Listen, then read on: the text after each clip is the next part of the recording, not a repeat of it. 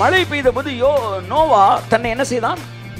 பாதுகாத்து கொண்டான், டிஃபென்ஸ் பண்ணிக்கிட்டான். இது என்ன ஃபெய்த்? ஆமா, டிஃபென்சிங் ஃபெய்த். மலையை நிப்பாட்ட தெரியல, மலையிலிருந்து நோவா தன்னை பாதுகாத்துக்கிட்டாரு. ஆனா எலியா மலையவே நிப்பாட்டிட்டாரு. ஆமா, இது offence.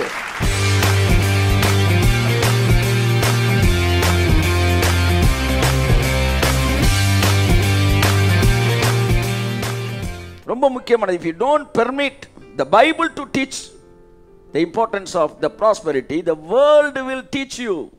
This world will teach you. இந்த உலகம் உனக்கு சொல்லி கொடுத்துரும் பணம் தேவை என்பதை. ஆகவே தேவன் சொல்லும் போது அதை பெற்றுக்கொள்வதற்கு நாம் தயாராக இருக்க வேண்டும். எல்லா இடத்துல நீச்சல் அடிக்க கற்றுக்கணும். ஆமேன்னு சொல்லுங்க.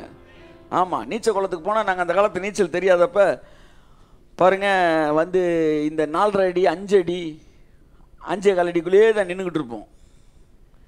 அது அப்படியே இறக்கமாக போவோம், லைட்டாக வலிவி 2 இன்ச்சு போனாலும் மூச்சு முட்டிடும். மூச்சு முட்டின உடனே திரும்ப நாங்கள் என்ன செய்வோம்? அப்படியே இந்த பக்கமே வந்துடுவோம். அப்படிதான் சிலருடைய பண நிலைமை அந்த பார்டர்லேயே இருக்கும் பாருங்க. அப்படியே லைட்டாக வந்து கொஞ்சம் வந்து ஆம்னி என்ன பஸ்ஸு வந்து கொஞ்சம் காஸ்ட்லியான பஸ்ஸு, என்ன பஸ்ஸு, வால்வோ பஸ்ஸுக்கு போகலாம்னா மூச்சு முட்டிடும். இல்லை வேண்டாம், அப்படியே கவர்மெண்ட் பஸ்ஸுக்கே வந்துடுவோம். ஏன்னா நீச்சல் தெரியல. அதனால் நான் அந்த 5 அடிக்குள்ளேயே தான் ஓடணும், இந்த 6 அடிக்குள்ளேயே தான் இருக்கணும். விஷயம் தெரிஞ்சவன், நீச்சல் அடிக்க தெரிஞ்சவன் 9 அடியிலே குதிக்கிறான். இவன் என்ன சொல்கிறான்? தண்ணி அளவை கூட்டாதீங்க, தண்ணி அளவை கூட்டா. ஏன்னா நீச்சல் தெரியல, அதனால் தண்ணியை கூட்டாதீங்கடா. இன்னொருத்தர் சொல்ல, தண்ணி எவ்வளோ வேணாலும் கூட்டிக்க, எங்களுக்கு அங்கே தான் நீங்கள் இருக்க வேண்டும், அங்கே தான் நீங்கள் இருக்கணும். ஆமென். உலகத்தை மாற்றுவது 2வது ஃபெய்த். உன்னை மாற்றிக்கொள்வது தான் faith. There are 2 kinds of faith. The first one is defensive faith. இன்னொன்று offensive faith. டிஃபென்சிவ் வேற, அஃபென்சிவ் வேற. பாதுகாத்துக் கொள்கிற விசுவாசத்தில் முதல் நீங்கள் பழக வேண்டும், பிறகுதான் தாக்கக்கூடிய விசுவாசத்திற்கு நீங்கள் வர வேண்டும். மழை பெய்த போது நோவா தன்னை என்ன செய்தான்? பாதுகாத்து கொண்டான், டிஃபென்ஸ் பண்ணிக்கிட்டான். இது என்ன ஃபெய்த்? ஆமா, டிஃபென்சிங் ஃபெய்த். மலையை நிப்பாட்ட தெரியல, மலையிலிருந்து நோவா தன்னை பாதுகாத்துக்கிட்டாரு. ஆனா எலியா மலையவே நிப்பாட்டிட்டாரு. ஆமா, இது அஃபென்ஸ். நான் சொல்ல, இந்திய பொருளாதாரத்தை மாற்றுவது அது வந்து தாக்குகிற விசுவாசம். ஆனால் அதுக்கு போகிறதுக்கு முன்னாடி முதல் தற்காத்து கொள்ளுகிற விசுவாசத்திற்குள் வாருங்கள்.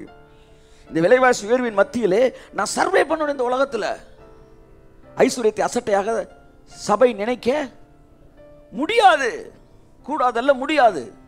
இந்த உலகத்தில் நீங்கள் சர்வே பண்ணி தான் ஆகணும். என் அன்புக்குரியவர்களே, ஐஸ்வர்யம் என்பது ஆப்ஷனல் விஸ்டம் கிடையாது, ஆப்ளிகேட்டரி விஸ்டம். கை தட்டுங்க அவருக்கு. ஆமென். அது ஏதோ சாய்ஸ் கிடையாது, கட்டாயம். அந்த அபிஷேகம் நீங்கள் அங்கீகரிக்கிற ஒவ்வொருவர் மீது இப்பொழுது இறங்கி கொண்டு இருக்கிறது. நான் எடுத்த செய்தியெல்லாம் என்னை உற்சாகப்படுத்தியதை விட என்னுடைய அபிஷேகம் இன்றைக்கு இந்த செய்திகள் தொடர்ந்து இந்த தொடர் செய்திகளில் என் அபிஷேகம் ஜனங்கள் மீது இறங்கி கொண்டிருக்கிறது என்று தேவன் சொன்ன அந்த ஒரு வார்த்தை தான் என் முழு செய்தியோடு என்னை உற்சாகப்படுத்தியது. அதுக்கப்புறம் தான் எனக்கு உயிரே வந்துச்சு. தேவன் ஒரு அபிஷேகத்தை, நீங்கள் பாருங்கள், நீங்கள் பணக்கார ஆயிடுவீங்க, அவ்வளோதாங்க மேட்ரு. நீங்கள் பணக்கார ஆயிடுவீங்க. அல்லேலூயா. ஆமாம்.